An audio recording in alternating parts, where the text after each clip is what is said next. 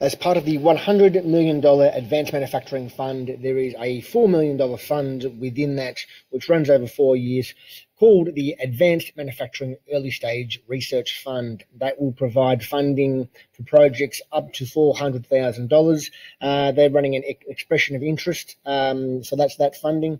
So let's have a look and see what you need to do for that application.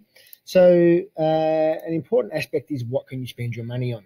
So if you go to the grant guidelines, here it is here: eligible expenditure, equipment development, testing and installation, software development, any materials, salaries associated with the project, and then capital expenditure where they're related to the project. Now, pretty much anyone can apply for this project, so not too many exclusions. Let's have a look at what sort of projects they're going to fund.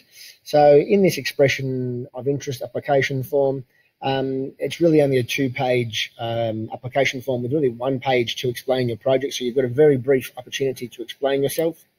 So this is about projects, and I've pre-filled this format a little bit. So projects that is a small scale and pilot research projects into advanced manufacturing.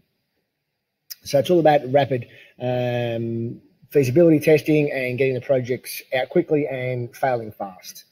So there's 3 merit criteria which you need to respond to. And the first of all is the technology readiness level. So where is it the technology that you want to commercialize? Where is it at? In the guidelines, there's a definition of what the technology readiness is on a scale of 1 to 9. And they want your projects to be within 1 to 4 on the technology readiness scale. So the most that it can be is a component or a breadboard validation in the lab environment. And then by the end of the project, you shouldn't be any further than a component or breadboard validation in a relevant environment. So more your production or commercial level. So going back to the expression of interest, so you need to respond to the technology readiness level, prove where it's at. And then there are a number of priorities in the Advanced Manufacturing Growth Centre where you need to have your project at. Or sorry, what type of R&D priorities they're going to support. So big ones are around robotics and automation, advanced materials and composites. Anything with additive manufacturing is going to look good, and biomanufacturing, biological integration. So if you're in that area, you'll know what that means. So once you've identified how you meet that criteria, then you move on to the demonstration of those advanced characteristics. So there's 3 areas to look at there.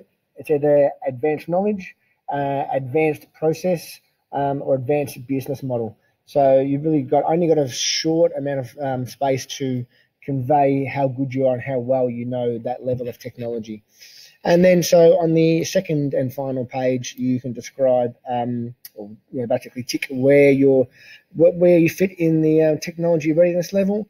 You tick in the criterion, and then measurement. So how can you measure what you're going to produce? And they really want to encourage widespread adoption amongst the industry. So think about how you can convey this to the rest of the industry.